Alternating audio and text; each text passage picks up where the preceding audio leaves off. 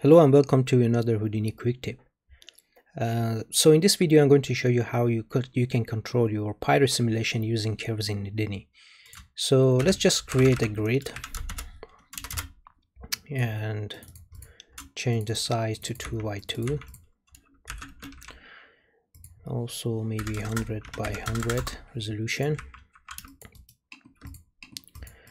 Next I'm going to create a curve. And let's go to the top view. So I'm just going to create like a spiral shape for now. This is just for test,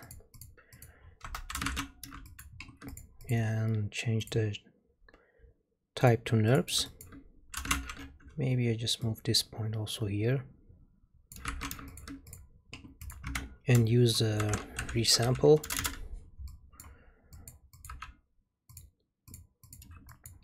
So as you can see, we have more detail along the curve, maybe 0.2, and let me just create a null and call it curve.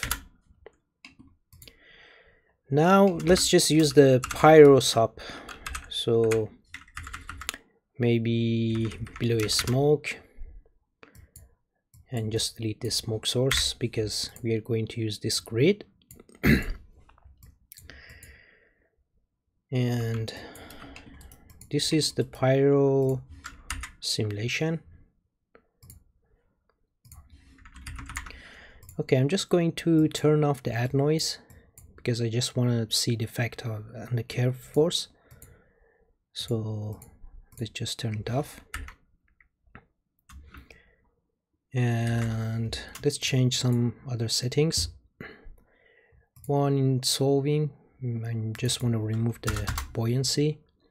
And also in the shape, I'm going to turn off the dissipation and disturbance. So now we only have the smoke just emitted in the same place, so it doesn't move.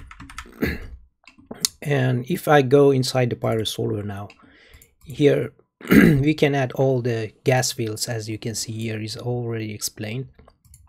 So we have a gas curve force. If you use this one and connect it to the force output, you only need to select the curve. So we already created here. As you can see, here is the visualization for the this gas curve force. So also you can just turn it off if you don't want to see it. And it's better to just copy the voxel size and to the gas force also. So here we have the force division size. I'm just going to paste relative reference. So let's just change some setting here. I just want to be consistent from the beginning to end, so I just change the curves. This is the follow force, so it's the smoke is going to follow the curve, and we have other forces. Is the follow, here is the suction scale, this is the orbit, and if you have already a velocity on the curve, you can just also add it here. So I'm just going to revert everything to like a linear motion, but as you can see, you have a lot of control. It's actually is like a pop curve force, but you can use this gas curve force to control the Pyro simulation. So, and also velocity force fall off. I just want to be consistent. So everything is okay now. Just the global force. Here is the force along the length. So I'm just also going to change this one, and the shaping. Here's the shaping is very nice. So if you let me just keep it the default value. So I'm just going to play now. As you can see, we have very nice effect. So if I just remove this one is going to affect the radius along the curve. So this means how much effect you want from the beginning of the curve is going to affect less radius and going up thicker and thicker until to the end.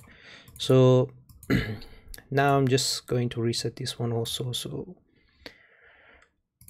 and also you have a lot of other option. So this one is a global scale and also max influence radius. Let me just change the radius.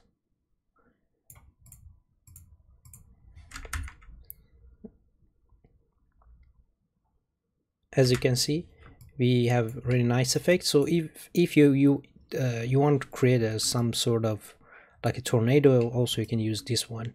So you don't need to do the fancy expressions and stuff to create the custom forces along the curve and also do the math yourself. So here is this node is makes your life a lot easier.